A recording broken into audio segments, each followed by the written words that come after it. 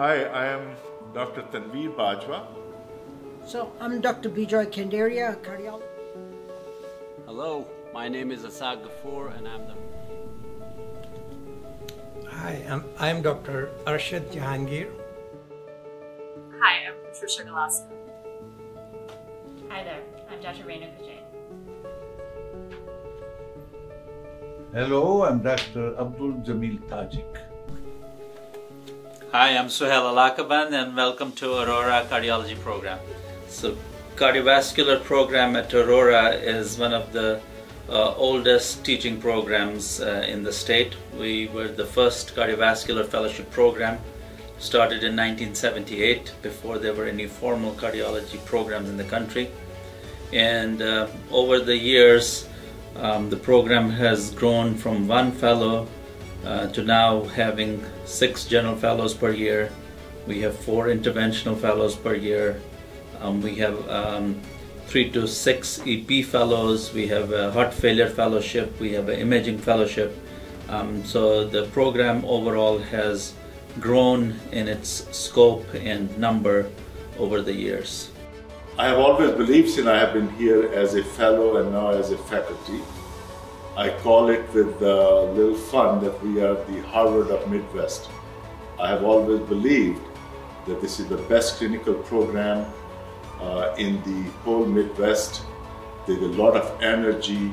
We are a very high volume center and we are a cutting edge as per the electrophysiology in all the specialties, especially in electrophysiology and coronary intervention. Over the past 10 years, not by my criteria, but by criteria put together by MedAxiom, which is an external consulting group that American Society of Echo has commissioned. We are in the top 5 echocardiographic laboratories in the country. We have a very robust general cardiology fellowship, and in particular the echocardiography rotations. We run a very busy lab with 60 to 70 transthoracic echoes a day, 5 to 10 transesophageal echoes, and up to 20 stress echocardiograms. So for a fellow, it's a great experience. It's a lot of volume, a lot of acuity, a lot of morbidity, and also a lot of structural echocardiography. We routinely do 2 to 3 mitral clips a week, up to 10 TAVRs, 3 to 4 Watchmans. ASD closures are a routine part of our day, as well as alcohol septal ablation. I work closely with fellows during our cardiac and CT rotations, during our nuclear rotations, as well as cardiac MRI and echo rotations. And in all these aspects, fellows get a very thorough training in non-invasive multimodality imaging, starting from patients' preparations, going through actual scans and post-processing of all of the studies. And eventually they're ready to take on the boards and hopefully even take on potentially positions of leading other labs in the future. You know, luckily for us, we are not only the biggest transplant center in Wisconsin, but in the Midwest, other than Cleveland Clinic and University of Michigan, nobody is close to 1,000 transplants as we are. We're just a few numbers away from 1,000. We're in the 990s now for heart transplants. So we have a long established history with heart transplant at Aurora St. Luke's. So I'm the director of Cardiac Specialty Clinic, a broad name which includes patients with hypertrophic cardiomyopathy and other inherited cardiovascular disorders, primarily cardiomyopathies. Also in this clinic, we visualize and do echocardiograms on these individuals as they present for consultation. Other subspecialties that are seen are aortopathies, Marfan syndrome being the prototype, and complex valvular heart disease cases requiring some challenging decision making. And then the focus is also on adults with congenital heart disease.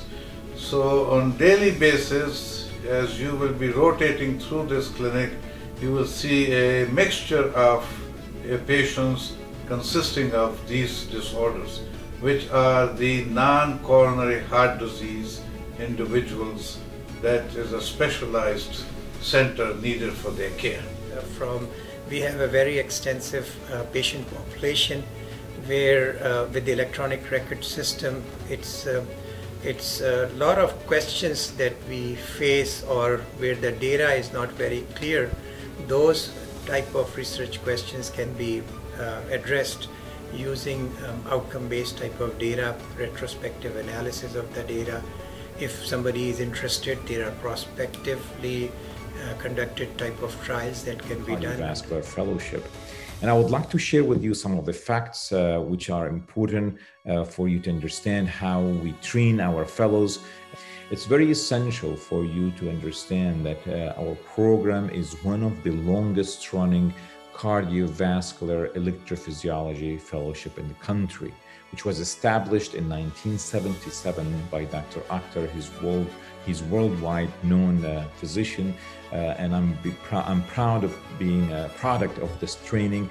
He was my mentor, and what we have here is all because of his efforts and his knowledge. And that's the reason why our program grew up over the several years. Until now, we have 10 esteemed faculty in the electrophysiology department. All of them are eager to teach. If you are looking to get a strong training in clinical cardiology, and especially for fellows who are interested in subspecialty trainings, I think this is an excellent program because you get a very broad training in clinical cardiology, and you get a full flavor of all the subspecialty programs in cardiology, which I think helps the fellows choose what subspecialty program they're going to go into. Because once you make that decision, most of the times you're going to spend rest of your life in that subspecialty program. So you want to be sure before you embark on that journey that that's what you want to do. And every year we have fellows that think they want to do one subspecialty, and then after a year or two in the cardiology program they change their mind entirely to go towards a different subspecialty, which is a good thing. I think fellows need to experience that before they make that final decision what they want to do for the rest of their life. So I think this program helps the fellows to get that experience, decide what they want to do, have a well-informed decision what they are going into, and then we have all the subspecialty programs if they choose to go into a subspecialty. Our fellows are families, and we are very proud, and we take pride in teaching our fellows. And our fellows become the future leaders in their communities.